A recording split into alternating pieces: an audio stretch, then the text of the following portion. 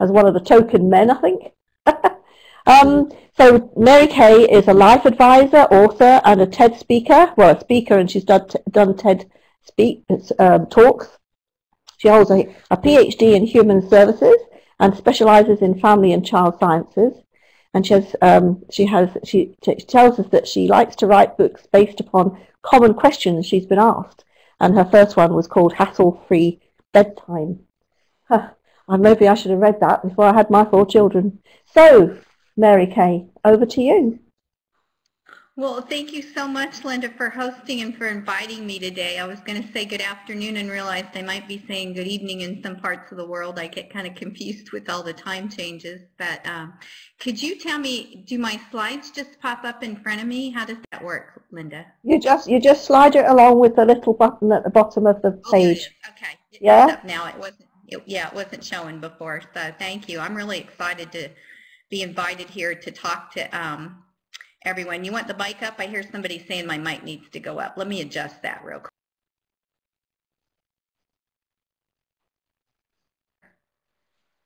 Yep, that's lovely. Okay, great.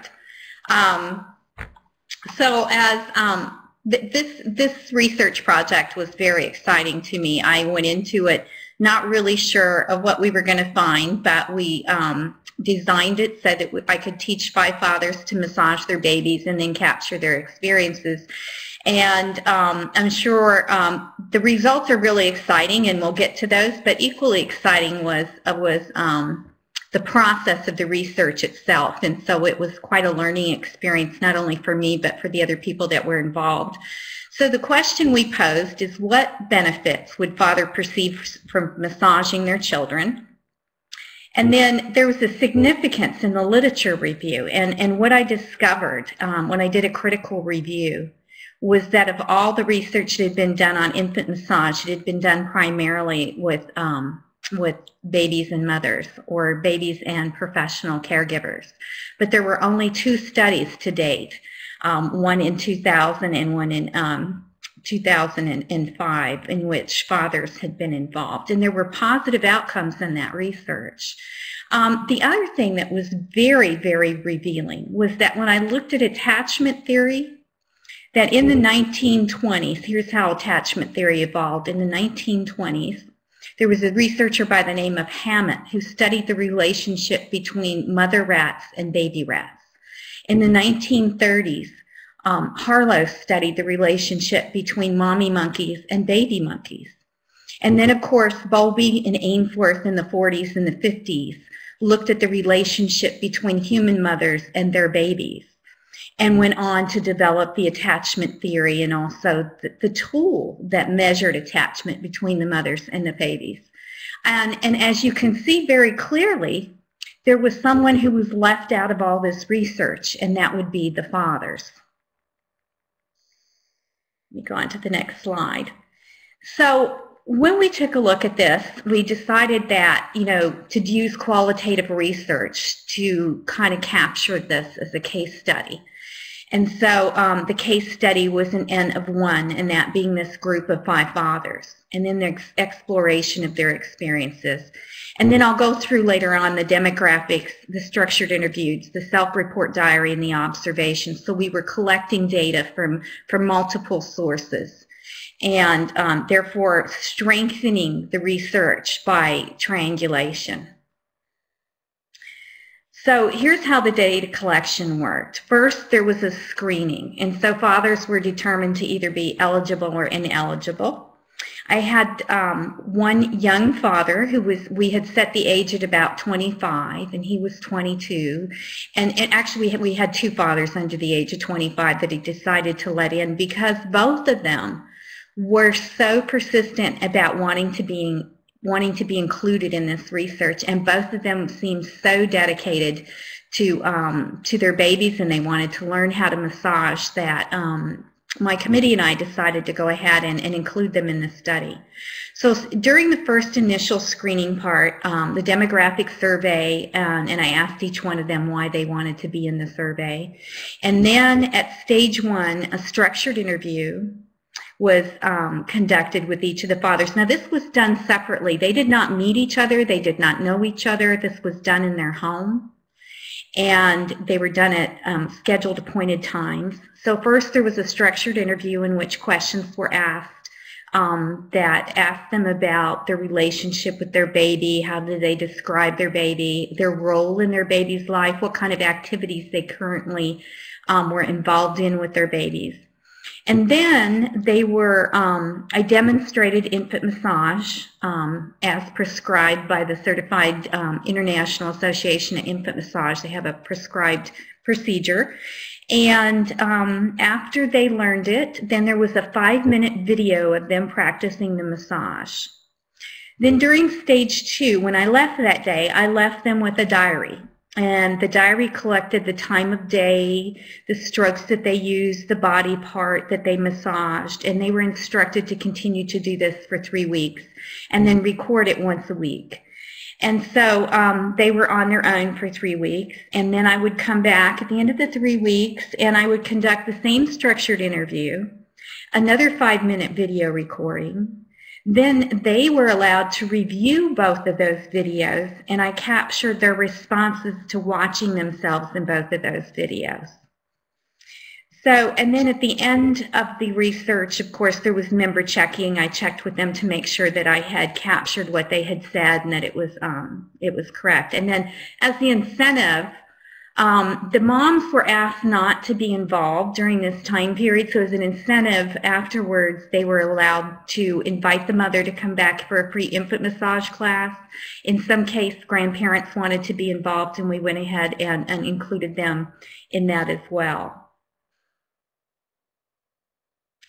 Now, this for me was the exciting part, because all of us that are very familiar with research understand that in our cultures, quantitative research is considered to be superior.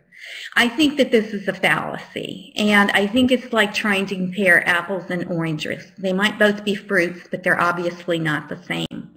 And so this was a crosswalk that, that I built, used after having read numerous articles on qualitative research, and by researchers who had been qualitative researchers for quite some time and were very notorious in the field. And I looked at what they were saying as far as why qualitative research was not being considered to be credible and to be as valid or as important as quantitative research. So in making sure that, first of all, this research met qualitative research rigor. That's what this first slide is about. So credibility was met through triangulation of the data. That's the different data sources. Member checking back with the fathers to make sure everything was taken in accordance. And then the time sampling. The initial time was, of course, at the beginning, again at the end, and then in between for the 3 weeks. The transferability was met through providing thick description in the research, in defining what attachment theory was, engagement cues, taking a look at the definitions, the operational definitions. It was important to be very, very precise in the vocabulary, but also to provide a extensive vocabulary in order to describe what was happening in the research. And then the purpose of sampling. And that, just because it's small and there are only 5 fathers does not mean that it's not representative. And you'll be able to see that from the demographics. The dependability, creating an audit trail so that anyone else could go back over it. Coding and the recoding strategy were defined. And then again, triangulation. And then the confirmability, again, triangulation, practicing reflexivity, letting people know that I had been an infant massage instructor before I did the research, and then looking at negative case analysis. And to me, looking at negative case analysis is just being transparent. So this is the part that I was excited about, and that's the qualitative research strategies and how they not only met the rigor and the standards for qualitative research, but what that means in terms of quantitative language.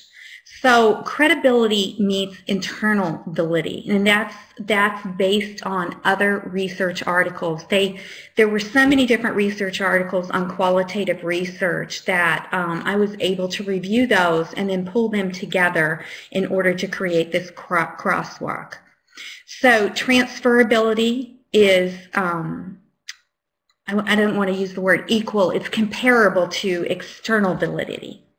Dependability is equated with reliability, and confirmability is equated with objectivity. And so that's, I've already written one research article on the research itself, and the second one that I'm developing right now is on this piece of it, this piece of the qualitative research and how it is important and what it brings to the table for researchers. And this was how the data analysis, what the data was analyzed. It was done through Atlas TI. It was an incredible experience. It was my first time using it.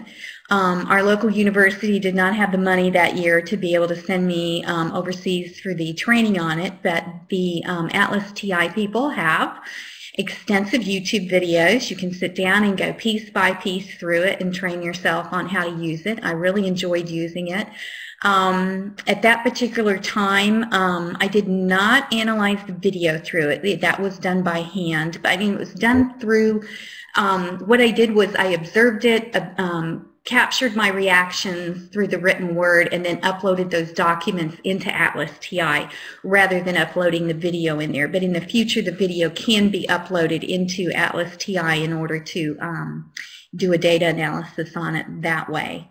It doesn't make it any less valuable or meaningful. It was just a different way of doing it. It also has a systematic qualitative data analysis. It develops the primary elements and the interpretation and the meaning of the data and useful knowledge.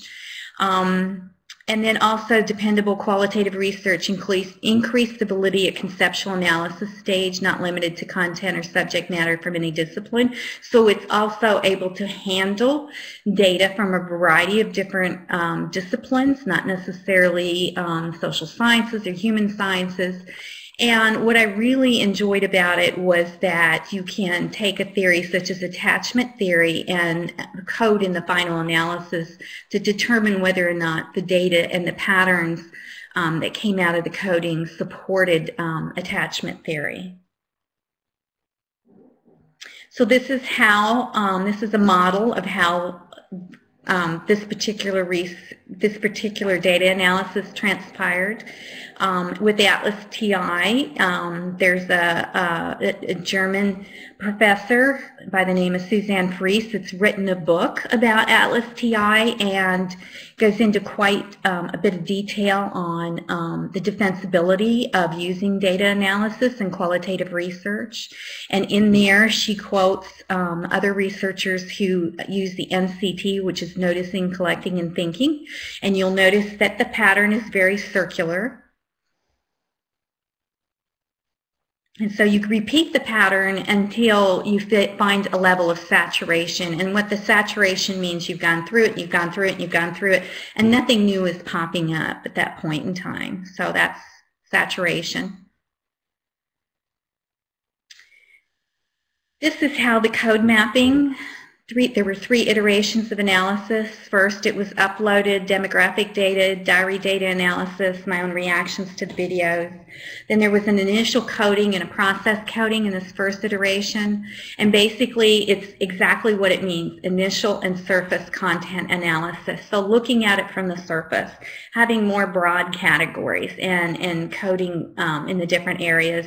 And then when we move into the second one, where the pattern variables, it's taking a look at those broad categories and seeing patterns in them, as well as the in vivo, the literal coding, to determine the pattern coding. And then going into the third iteration is where the theoretical coding come in, or the code mapping, taking a look at what was actually happening and how, whether or not it supported the constructs of attachment theory.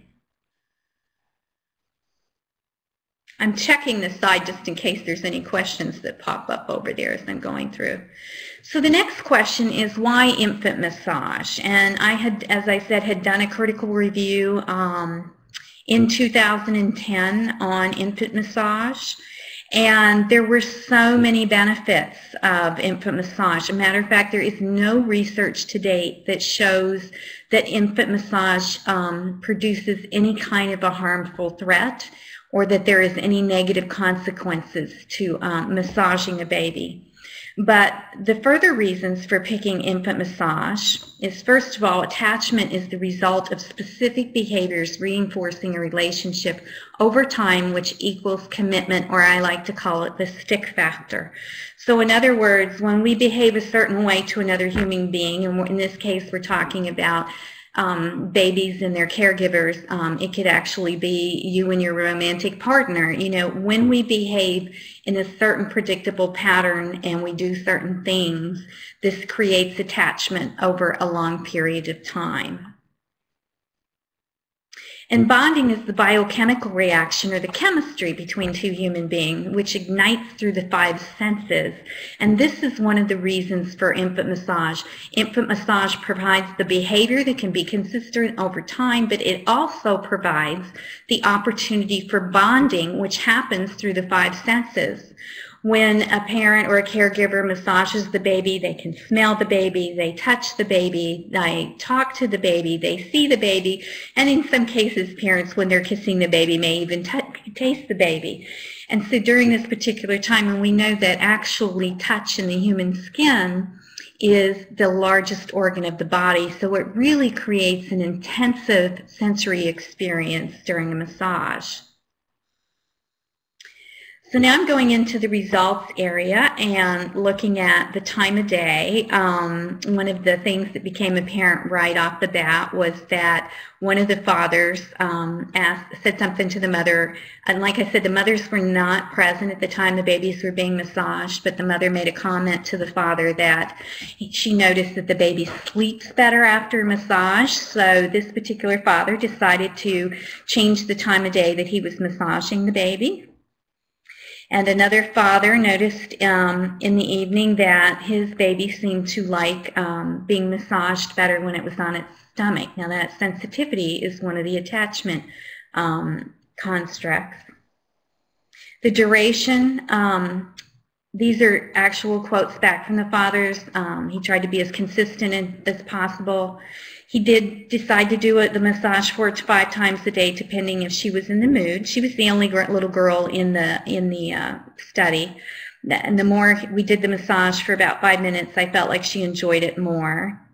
Another father said he liked the shorter massages, and he noticed that he didn't. Now this father, they stand out to me. This particular father was very verbal during his interviews, and his baby was very verbal. I had instructed the fathers that, you know, they were in control, and so if the baby started to cry, that there's the difference between them fussing because something new happened and them crying because they were uncomfortable or you know, or in pain, and that they should trust themselves.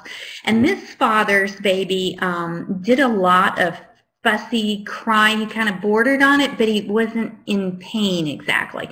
And so what we realized afterwards was that his baby was very verbal. And it wasn't until he saw the pre-video and the second video that he realized how much more comfortable the baby had gotten, because the type of fussy that he gave us, or verbal feedback that he gave us, was so much different during that 3-week period that you could tell that he was kind of communicating about his experience, but it wasn't a negative thing. And so as the 3 weeks went on, as you can see from this quote, father had begun to feel more comfortable with it because he had shortened the massages, and evidently the stimulation for this baby needed to be shorter rather than longer. These are the demographics of the fathers. As you can see, we had 2 fathers in their 30s. Had 2 fathers who were under 25 and one just over. 3 of the fathers were married. The other 2 were living with a partner, and that was the requirement of the study, that they had to be cohabitating at the time of the baby's birth and also during the research.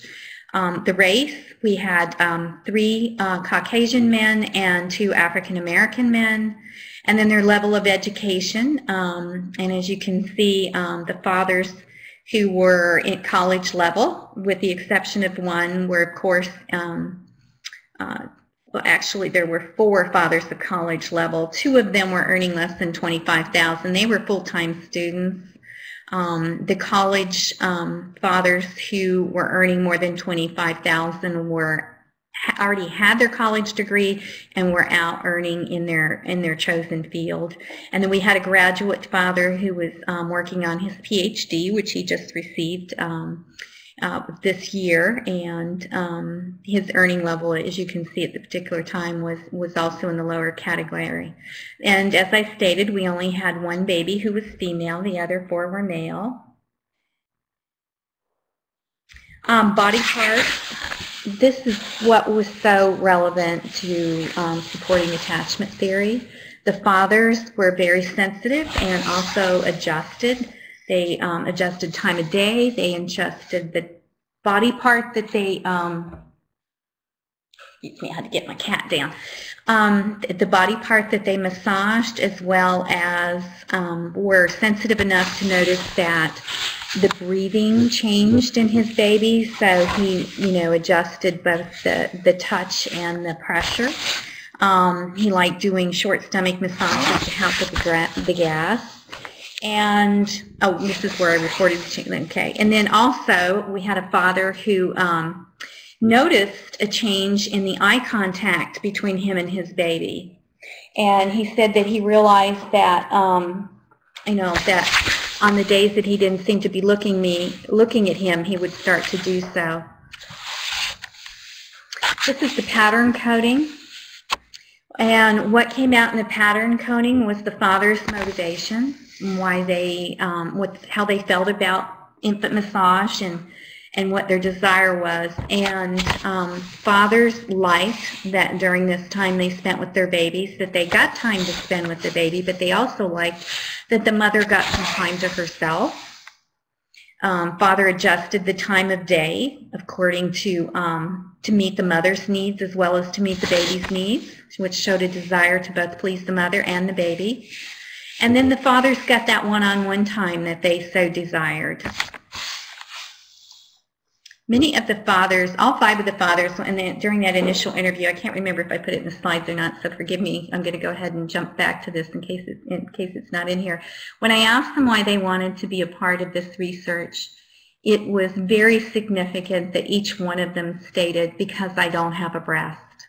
They did not feel like they had a way into the baby. The father's desire to relieve the infant's stress. They responded to the touch. The infant responded to their touch, as well as they adjusted their touch in order to make their baby happier and to help their baby enjoy the experience.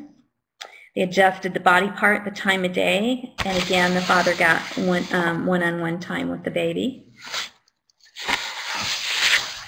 So there were 2 motivations there. Perceived benefits. The fathers reported that they benefited. One father even said, and there's research to support this on infant massage, but one father said, I kept noticing I was getting more relaxed the more I massaged my baby. And then the baby receives the massage and the baby benefits from the massage. And so it's circular, increasing and reinforcing those behavior patterns. This is a matrix of the finding and the sources for the data. I, of course, over to your right, stands for the interview, O stands for the observation, and D stands for the document, which was the diary and or also the interview responses. There was a section in there where they could put in under the diary, there was a section in there where they could actually put other comments that they wanted to make in addition to recording what we had asked them to record. So here are the findings. Awareness, emotion, engagement, motivation, opportunity, and relationship are the 6 constructs of attachment theory. They reported enjoying it and as well as contributing to their infant's well-being.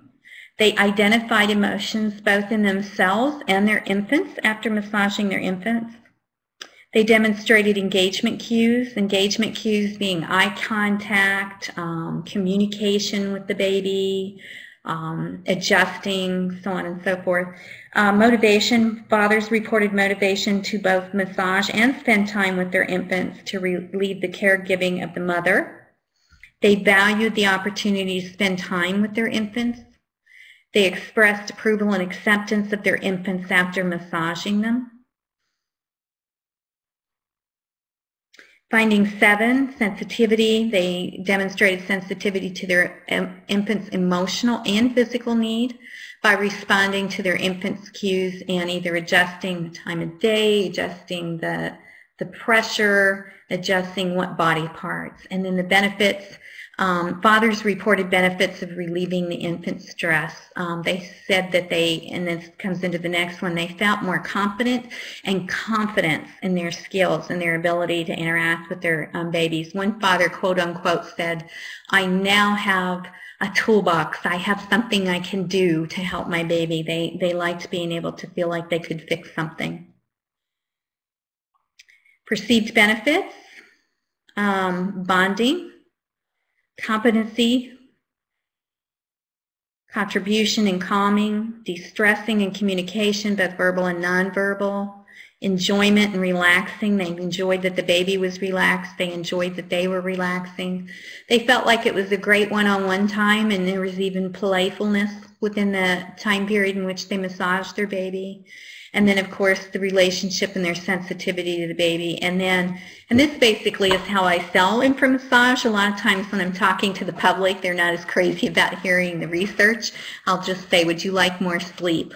And then I'll ask them, how well do you sleep after a massage? And that's usually the clincher there. This is the attachment concepts and assumptions, the awareness, emotive, engagement, motivation, opportunity, relationship, sensitivity, learning, and insight. And each one of those assumptions were met through the data, as I've already gone through those. The implications for future research and implications for practice for professionals, implications for practice for fathers, and contributions to the literature. These are actually 4 areas that I'm working on articles for submission. And implications for future research. There needs to be a longitudinal study and to determine whether or not fathers who originally learned to massage their baby will continue this on. You can actually massage children until they tell you they don't want you to massage them anymore. What impact there was on the father-child dyad during the early years. What were the mother's perceptions about the time the father spent with the infant and their behaviors after the study. This one's particularly important because, I see there's questions coming up. Just let me finish this thought. Because there was originally a study that showed that when mothers who reported postpartum depression symptoms either massage their babies and here's the caveat, watch their baby being massaged by other professionals, that they reported less symptoms of postpartum depression. So a study particularly having fathers massage the baby and allowing the mother to watch would be an interesting study to determine if that helps lower her reports of postpartum depression. Somebody's asking, let's see, any essential oil.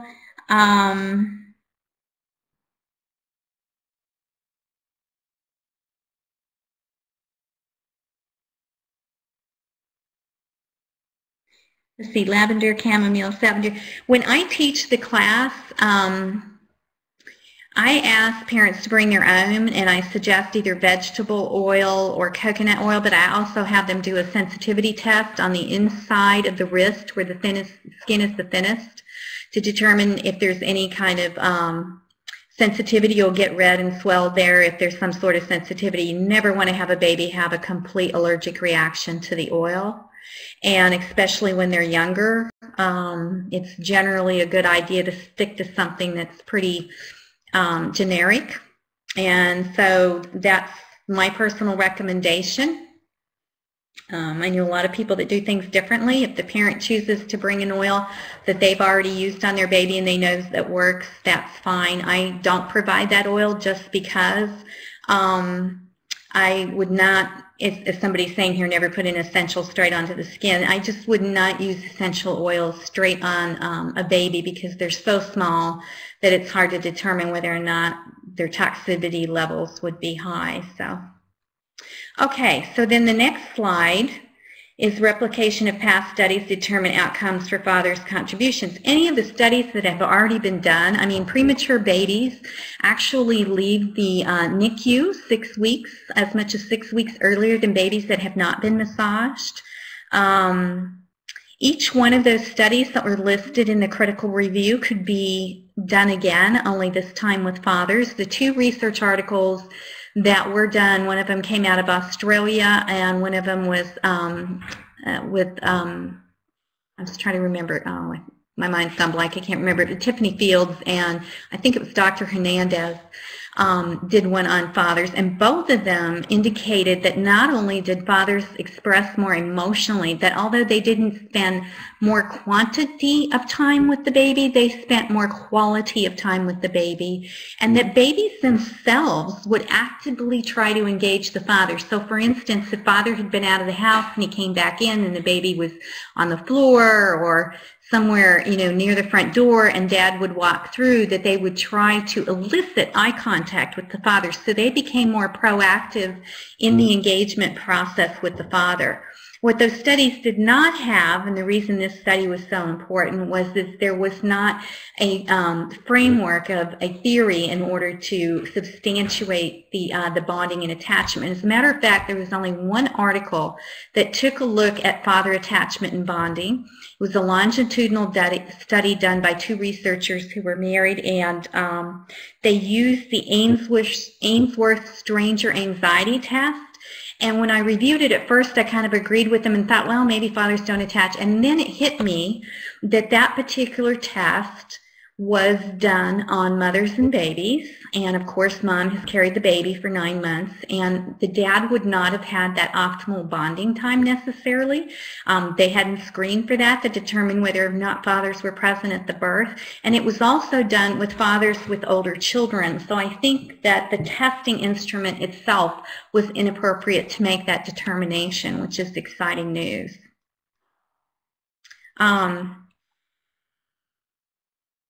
So in looking in the future, another study that could be done is both with mom and father learning how to massage the baby and taking a look at the family as an ecological unit rather than just a parent-child dyad in separate. Non-resident fathers are less involved than resident fathers and had the same attitudes of commitment to fathering as fathers who were resident fathers. However, they reported feeling lower feelings of competence and satisfaction. Competency and confidence are 2 dynamics in the research literature for any parenting programs. And if you can look and see the, I was trying to think of the name of the, oh, it's escaped my mind. It's, I keep wanting to say Cameron, but that's not Campbell studies, in which it's like the highest level of critical review analysis, including all the data analysis. And in those parenting critical reviews, competency and competence, confidence and competency are 2 of the determining factors of parents staying involved over the long term. Mary Kay, can I just pop in here and say that we're getting quite close to the time we need to wrap up? Yes, thank you. I think we're almost done here. Implications for practice for professionals, bonding and attachment, opportunities for fathers.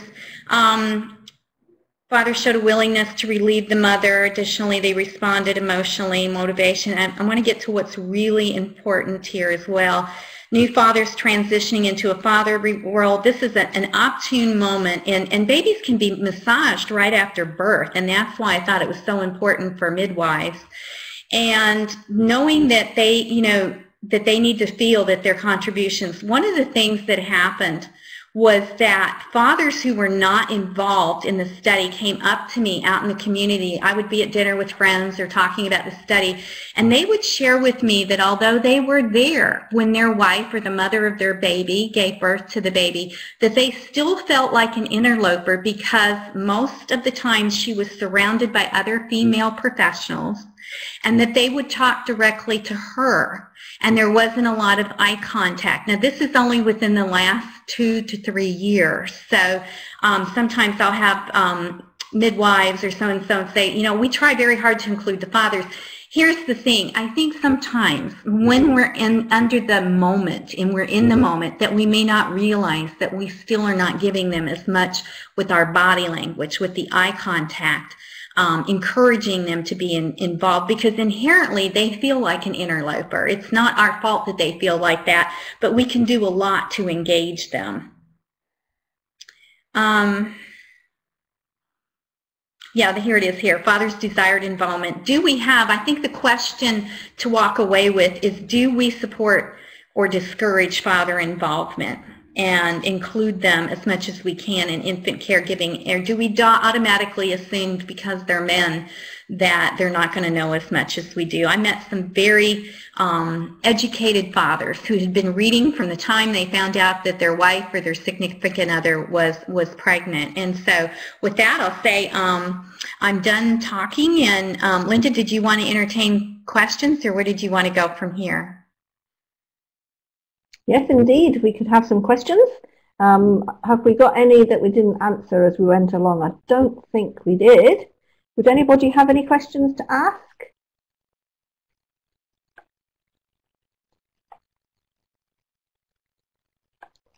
Shall we let someone have the mic?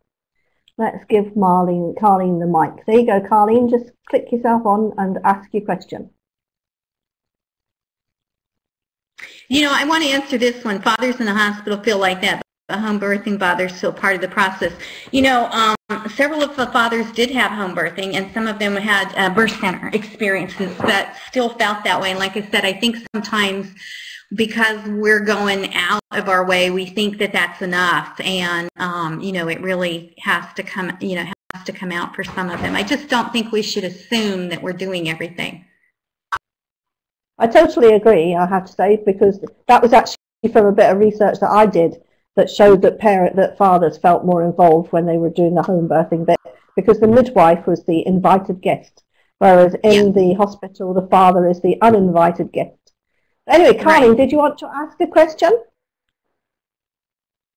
You know, and I wonder if they might even, Linda, determine it by whether or not they feel as somebody's in control. You know, even though you're the invited guest in, but maybe because we're professionals and because, you know, we have the knowledge base, they might acquiesce to us. That's what I mean. It's not necessarily the professional's fault. It might be their perception. Yeah, I do agree with that too. I'm not too sure whether Carleen was going to ask a question or not. Anyway, what else do we have? Do we have other questions here? If you look in the Linda, if you look in the chat, you see Carleen's got problems with her mic. Yeah, I'm looking there. Yeah. Fathers can start massage during pregnancy over belly. Oh yes, that's just wonderful. I'm sure the mothers would love that too. You know, something that's not in here, that's in my TED Talk slides on my website, is that Barry T. Brazelton holds the baby up between the mother and him and says, now you call the baby and I'll call the baby, and the baby turns its head towards her. Then he turns around and he does it to the new father, and he said in 70% of the cases, the baby almost always turns its head towards the father, so that way the father knows that the baby recognized its voice from when it was in the mother's tummy. It's a very powerful video. I think Carleen's question is around fathers suffering PPD and whether there's any link with the sort of stuff you're talking about, Mary Kay, and maybe she references a study that Toronto's doing. Yeah, you know, I haven't seen any studies, but honestly, intuitively, understanding that when you massage somebody, you have the same kind of chemical reaction in your brain as the person who's being massaged, I think it would make a wonderful study, because I think you would find something there, to be honest with you. And as far as same-sex couples and couples who adopt, there have already been studies on adoption couples, and the same thing. You know, I don't necessarily think it's determined by sex.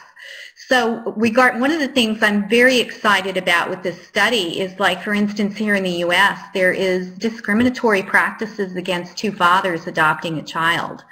And, you know, to be able to show that men do attach and bond, I think is incredible research, and there needs to be more done on that.